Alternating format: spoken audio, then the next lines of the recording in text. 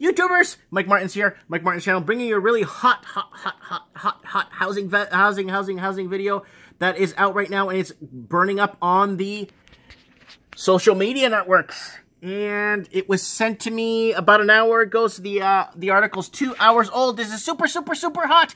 Budget 2018, foreign buyers tax increasing, and new speculation tax coming this year. So remember, guys, the new NDP government was put into place to kind of fix this problem or solve this problem, because I think they want to get voted in the next election. Let's see what the article holds. It's got 3,778 views or shares by Urbanized, Daily Hive dished. So is a little landscape there of Vancouver, the urban asphalt concrete jungle. As part of Budget 2018, which is also the BC NDP provincial government's first, BC Minister of Finance, Carol James, announced that the BC taxation charges on residential properties, which she said are meant to further address the housing crisis in BC. The first change takes effect almost immediately, tomorrow, Wednesday, February 21st. In fact, the provincial government will be raising the existing foreign buyers tax, FBT, from 50 to 20%. FBT, implemented by the previous provincial government, is currently only in effect in Metro Vancouver. However, in addition to increasing the tax by 5%, the FTB will also be expanded to BC other major urban areas, namely in the Fraser Valley, Greater Victoria, Nanaimo, and Central Okanagan region, as well to target the upscale real estate market. The regular property transfer tax for residential properties valued over $3 million will go up from 3 to 5%.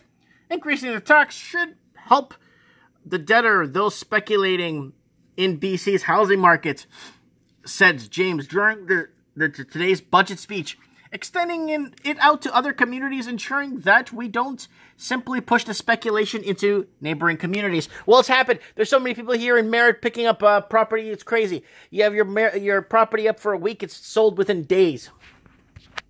You have it less than a week.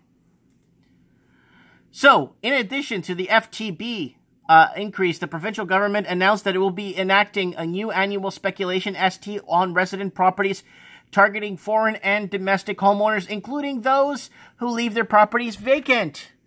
So let's go up to here. The ST will be directly collected by the provincial government and begins during 2018 tax year with the rates starting at $5 to $1,000 of assessed value.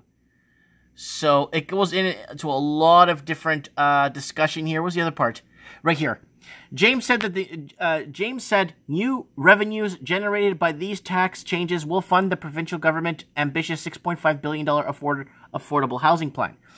During the 2020 fiscal year, forecasts show that ST will be at $200 million increases and expansions to the foreign buyers tax, and property transfer tax will be an additional $40 million increases, and the school tax and residential properties will add an $81 million on the PST on short-term rentals with an additional $16 million. Those changes to the tax policy, residential real estate, part of the overreaching 30-point housing plan, supplement provincial government's housing affordability strategy to moving forward with a multi-billion-dollar plan to build 114,000 units of affordable housing over the next decade to come. So that's the article there. There it is right there if you guys want to read it. And everyone's like, whoa, oh my God, 20%. Look at this. I read this last year. I read this article. Oh, it's been redone. Oh, yeah, that is last year. Sorry. Paris targets vacant second homes with 60% tax, vacancy tax. So I talked about this a year ago on my channel. Follow me if you want to know what's going on. You know, I from time to time find a good video, a good article to share with you guys. Don't forget to join me Wednesday nights for Trends in the Housing Market. I really appreciate you guys subscribing and watching my stuff. I know I'm super amateur, but you know what? I've been talking about this for years now, so I think it's coming to fruition. I just hope people waiting on the sidelines are happy that didn't buy into this Ponzi scheme. Let me know what you guys think. Comment below.